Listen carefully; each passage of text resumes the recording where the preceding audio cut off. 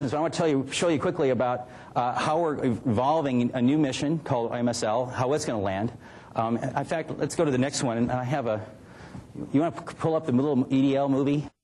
And there we go. Okay, now this is MSL entering. It's using a guided entry, very much like the Apollo system. In fact, we're working closely with the Johnson Space Center folks for the same kind of Apollo guidance with an offset center of gravity and do bank angle modulation of the vehicle, so we can control the parachute descent altitude, parachute descent location. But this is where things get a little different. We open up the Viking parachute, 19.7 meter diameter parachute, and now there's a rover. Oh, it just dropped off the bottom.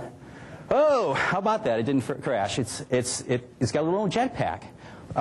We decided to do something a little different to try to deal with rocks and slopes and to deal with landing something this heavy. We use the Viking engines. We have 8 of them in this vehicle. And instead of landing the whole thing, we lower the whole thing down on a rope.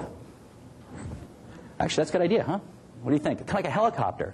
Kind of like Sky Crane. That's what we call it, a Sky Crane helicopter. We realized back in 2000 you might be able to do this thing, and we spent a few years studying it, and we found out you can actually drop your vehicle off. Don't have to worry about egressing off the lander.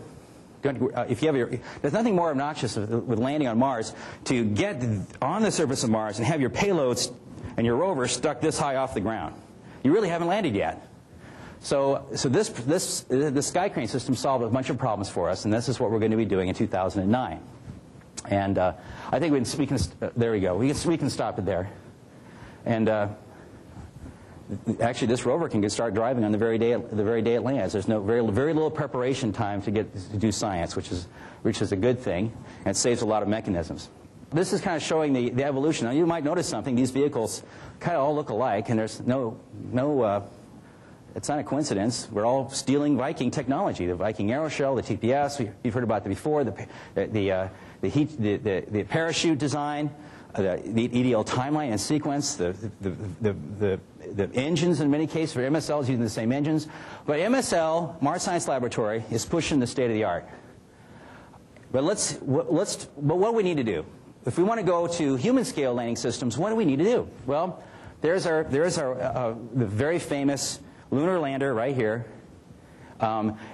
It landed about 10,000 kilograms after it spent a lot of its fuel on the surface of the moon back in the late 60s and early 70s. On our studies, NASA studies over the last decade or so, we decided we need to land a lot more mass per landing event on Mars, because, as you've heard, you all well know, they have to stay at Mars a little bit longer. You just can't go, unless you have a quick in and out mission, which is very unlikely, you're going to be forced to stay a Mars year on the surface of Mars. So you have to bring a lot of stuff with you, water, equipment, reading material, things that you need to get to while away your time on the surface of another planet. However, look at the size. This is our artist's conception of the Mars lander. This is the lunar lander to the same scale. It's a lot bigger. It's about 100 times bigger than our rovers. Can we land something that big? Well, let's go back. MSL, I'm sorry, as I said, it's the biggest thing Mars mission will have built so far. You compare it with Viking. There's the Mars Pathfinder, the Spirit and Opportunity, about the same size. Phoenix is the same size. MSL gets a big notch bigger. This is, and there's the Crew Exploration Vehicle for scale. So it's on the same scale as something that brings people back on Earth. That's pretty impressive. It's actually bigger than the Apollo space capsule. And this is the size of the mass of the vehicle that it delivers to the surface of Mars. Let's see if I can get this right.